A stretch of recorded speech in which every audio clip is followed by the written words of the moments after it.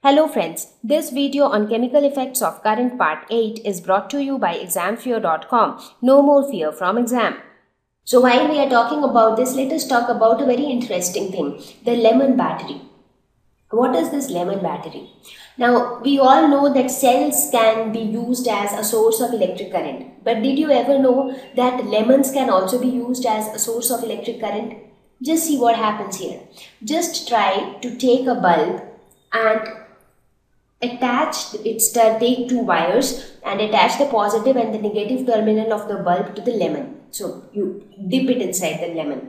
On the other hand, you take an LED and just put it. The LED will have two legs, one longer and the other one shorter. So they represent the positive and the negative terminals.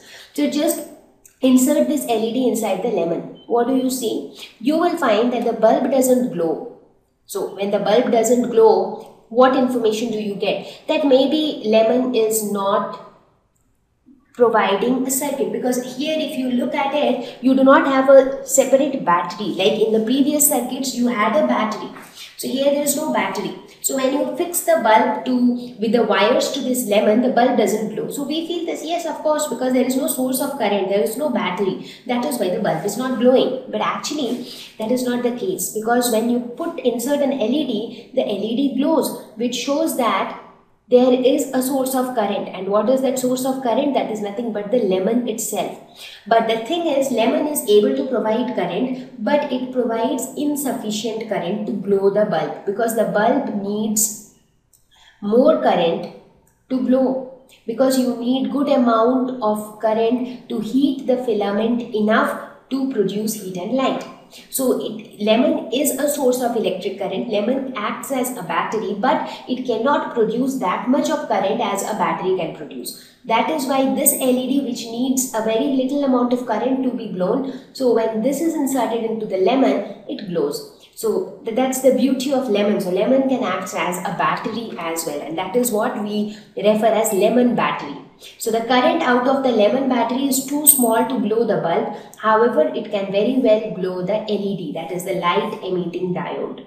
So we call it light emitting diode. So if you want, you can perform this experiment yourself and see the beauty of lemon battery. So based on whatever we have discussed so far, what did we learn?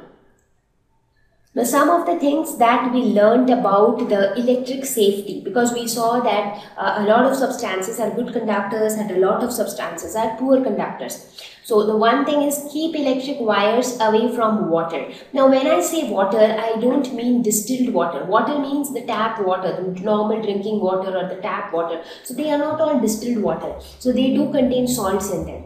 But that doesn't mean that the water is harmful for us, because even salts are useful to our body to a particular extent. So normally whenever we talk about water, we are talking about the normal tap water, which is a good conductor of electricity.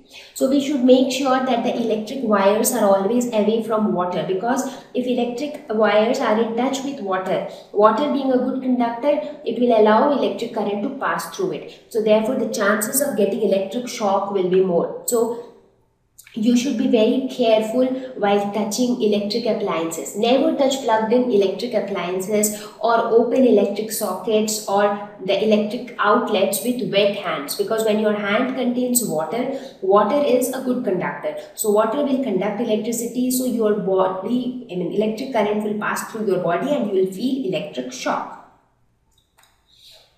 So that is another important thing. Now the chances of electric shock is more when your hands are wet. So let us see what are some of the measures that can be taken for electric safety.